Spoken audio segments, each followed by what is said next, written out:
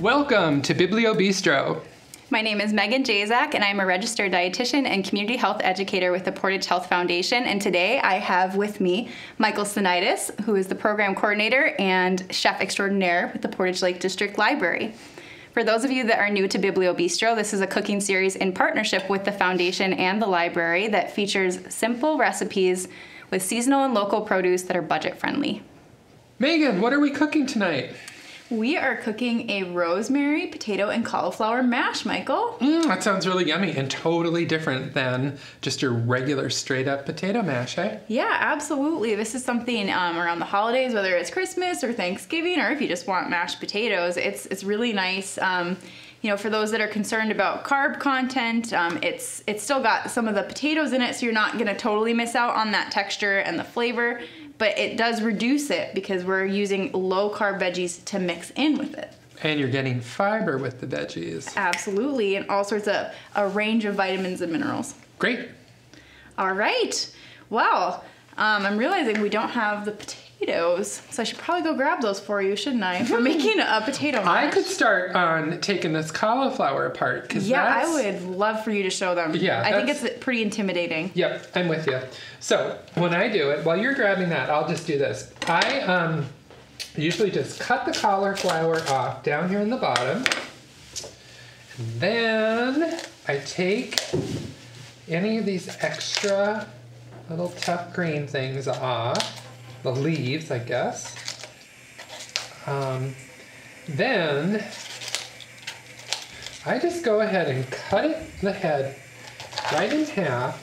And what you're going to want to do is get that core out. So I do a pretty simple little thing. This is the same way I do cabbage, so I'm not really sure if this is like the way to do cauliflower. It just makes sense to me if you need to get that big core out, that would be the way to go. So okay. I just go ahead, cut it in half, get in there, take that big core out. And then what's nice about this is, if anybody remembers from a previous video, if you have a flat surface to work on, right, everybody's safer. And then I just go in and just start to chunk it up a little bit like that, you know. And I'm assuming you probably don't need it any finer than that for the recipe. No. So that's how I do that one. And truthfully, as far as the broccoli goes, I kind of do it the same. Now, I use my broccoli stems at home for all sorts of other things, salads or whatever. So if I'm not going to use the stem in the recipe, I just take that off and throw that in a bag in the fridge. And then I'll just take a vegetable peeler to it and get the tough outer skin off. But I use that inside stuff because doesn't it have lots of good things in it? It does, and it's something, you know, for this recipe, you could use that because we're going to boil it down and it's going to get nice and soft. Totally. Or you could choose to use it for something else, but it certainly would work for this recipe. Nice, nice. And the recipe actually doesn't call for broccoli, but as you guys, for those who have followed along, you know that sometimes we have to go off the cuff. So I went to the farmer's market this weekend. I was very excited to get some cauliflower, and gosh darn it, someone beat me to it. So we got some cauliflower from the store, but we still wanted to feature a local veggie, and so we got some beautiful local broccoli from the Boersma Family Roots Farm. Nice. Now, of course, that's going to change the color. We can't get around that. But, you know, you could even do for Christmas, you could almost do like a green mashed potato with cranberry sauce, do something kind of festive like green and red. You could do it for St. Patrick's Day if you're looking for something, or even just getting fun with the kiddos and having monster mash of some sort. Sure. Or if you don't want to do that, then of course just stick with the cauliflower like the recipe calls for. But we're here to show you can deviate and it will still work. So. Yes, absolutely. Okay. So we've got cauliflower and potatoes. Perfect. So thank you for showing us how to chop that, Michael. That's super helpful. I did not know how to do that. So I chop it, but I don't chop it that way. So I don't create a flat surface like that. So I learned something yet again. You've done it. Yeah, any vegetable that's round or fruit, make a flat surface and hang on to your fingers. Yes, I do like my fingers.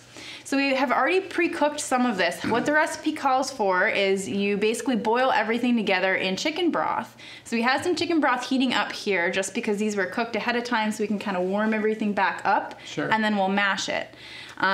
We don't have a masher here today, so Michael's actually going to show us another trick. So we have a whisk, which I can grab for you, Michael. Ha ha! Yes, we are going to mash with a whisk. It can be done. I'm looking forward to it. Yes. So what you do is once, we have some potatoes here we can kind of show too. These are local.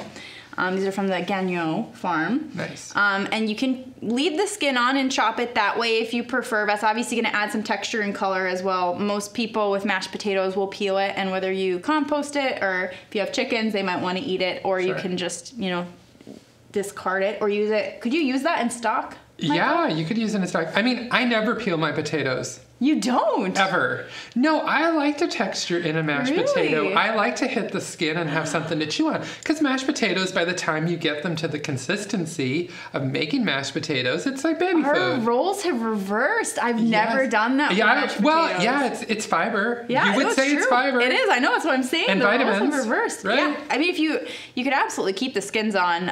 It's more a texture thing for people. If you want that kind of that skin texture in the mashed potato, but it would certainly work. There are more fiber in the skin. So and we are using russets right now. Yeah. So when I'm doing that, I'm a big fan of Yukon Golds. Yep. And like red potatoes for mashed potatoes. And so that's a thinner skin, and you kind of really don't notice it that much. It's just a little extra something. So that makes sense. Yeah. Yeah. And the russet was all we could find at the local store. So Sure. Whatever potato you want to use, is fine. If you want to peel it, you can. You're going to lose some of that fiber. That's okay. Or you can keep the skin on to get a little extra fiber. So you will chop that up into little pieces. And as you can see, we have it peeled and chopped here. And then we'll add that to the chicken broth as well as the chopped cauliflower. And then in our case, we're doing broccoli as well. And when you're cooking that in, we also have a fresh rosemary sprig to give it a little extra flavor. right here. So we will throw those all together. I think that's starting to heat up. Ooh, Oh yeah, yes, we're it there. is. We're there. So I will just start handing you things, Michael. Okay. Now, are we doing all of it? I Is think that because we have enough liquid in there? that's what the whole recipe is, but we could probably, I don't know, what do you want to start with, like half and half? Let's see. Let's see how it's looking. I mean, the nice thing about this is we can add as we go along, right? Yeah. Okay. So, I mean, I'm guessing there's probably about 6 or 8 cups of potatoes in here. Mm-hmm. Yeah, and I believe the recipe calls for about 2 pounds of potatoes and Okay. then 4 cups total of cauliflower. So for us, we've got a mixture again. And you could just scale that down. Yep. If instead you were making mashed potatoes for 2. Right, this is 8 servings. Yeah, so. you could cut it down in half, and that'd be pretty easy. Right. Okay, I'm gonna stop there with the potatoes until we get the cauliflower in, yeah? Okay. And I'm just gonna do all the cauliflower because Okay. that looks like that's the way to go. Yep. For sure, yeah. We're probably gonna need the potatoes. And are we gonna do the broccoli as well right I away? think we should. What do you think? Why not? I think we should go for it. When We'll in do our Rome. monster mash, red and green, whatever holiday we're celebrating today. We're celebrating it all. We're celebrating them all together. Now, I'm gonna get this all going on in here.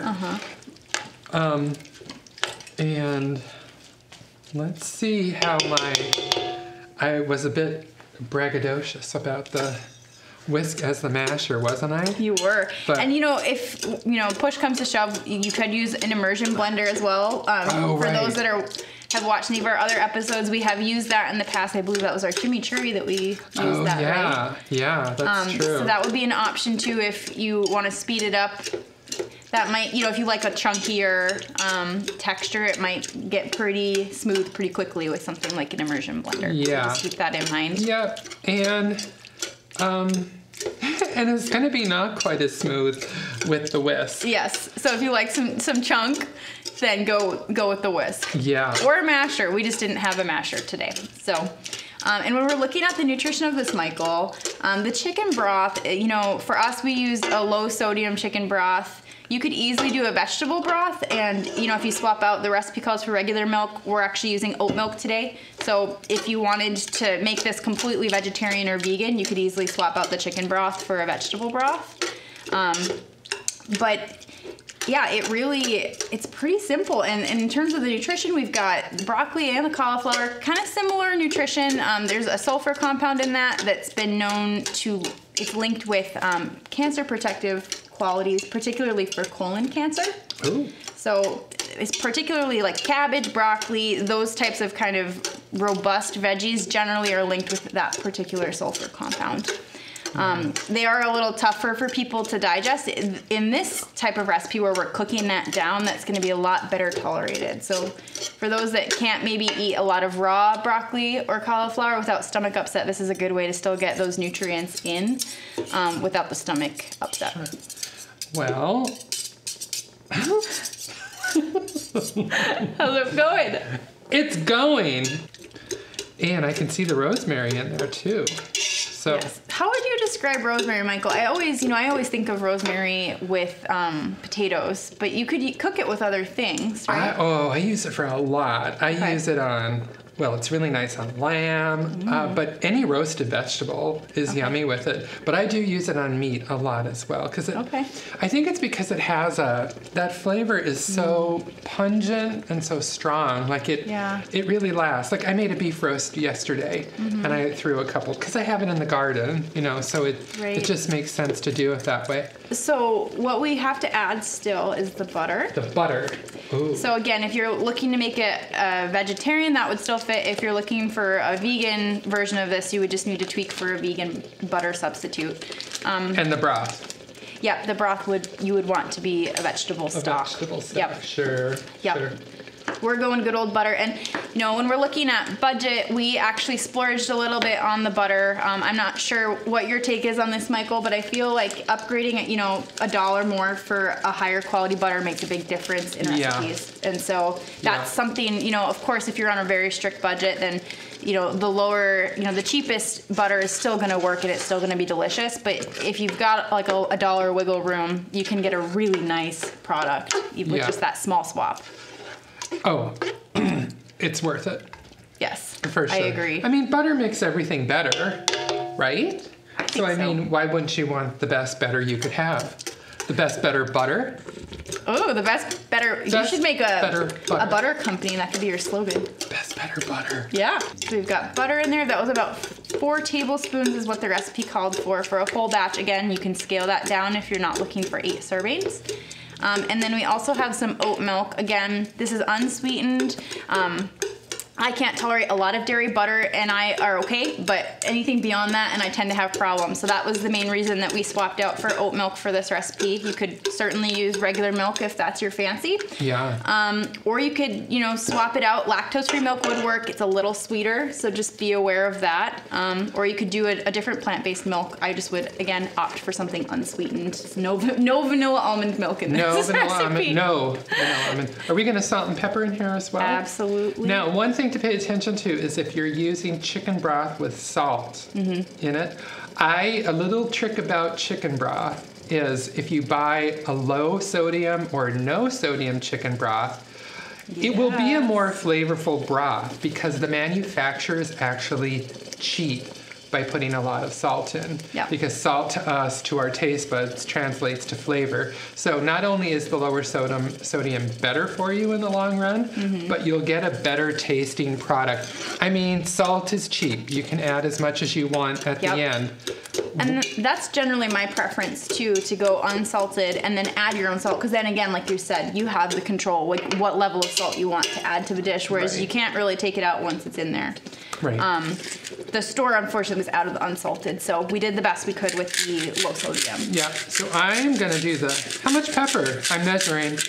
Oh my goodness, I say 3 more cracks. What do you think? Sounds good. Okay. And I'm just gonna do a little bit of salt until we taste test. Okay. This is kosher salt. I use it a lot in cooking, but it is easy to overdo it. Okay. Kosher salt is, it just chemically, the way it's produced, it's a fluffier salt. You're less is more. I don't think I need to say more than that. Just less is more. Start out with a little bit. You can always add more salt, but you can't take it out. Because one way of taking salt out is by adding potatoes, and it's a potato dish. Right. So we're there. Ooh, look at that. That's thickening up nice. We have mashed veg for 12. Yeah, 8 servings is It's a lot. That's generous. And I'm just gonna do a little bit of the oat milk just for, there you go, yeah. Okay. Just to sort of get a little creaminess going on in there. Yep, so with most recipes that I've seen for mashed potatoes, that's generally how the milk content works. You kind of just mix in as much until you have the consistency that you prefer. Yep. So if you like it a little runnier, add more. Yep. And Yep. the nice thing is if you add too much, you can always just cook it down and it's gonna lose that liquid. True enough. Did you want to taste a little and see where the salt is? Sure thing. Oh, look I'm even going to do it the correct way. Oh my goodness. This evening. Spoon to spoon. I love it. I think it's perfect just Good? like this. And I Okay. taste the cauliflower. You do? It's really good. Okay. Ready? Yeah, I'll turn this off so we don't get any bubbles. And So we don't get burnt mash. no, that would not be good. So I'll have this be your bowl. Okay. It's really pretty. And I like it. I like the chunks in it myself. Yeah. I don't need it to be eating baby food myself. Like I'm really okay with having, I mean, babies need baby food, obviously, right? Yes. But Yeah, it's totally up to preference. We both kind of like the texture, but you could always really blend it or mash it fine if that's your preference. This is really good, Megan. Even though the recipe didn't call for the broccoli, I think I would do it this way because it really does. It's almost like having cream of broccoli and That's what cream I of was cauliflower. Gonna say, but it's like thicker. Yeah, I think, yeah, I think that was a good call. Absolutely. Yummy. If you'd like to tune in and see our other episodes as well as get the shopping list and the full recipe, you can go to pldl.org/biblio-bistro. And for any additional information you're looking for on the recipe, whether that's the price per serving, and information about local farmers market, you can click the show notes, which is on the YouTube page as well, which is on that PLDL website.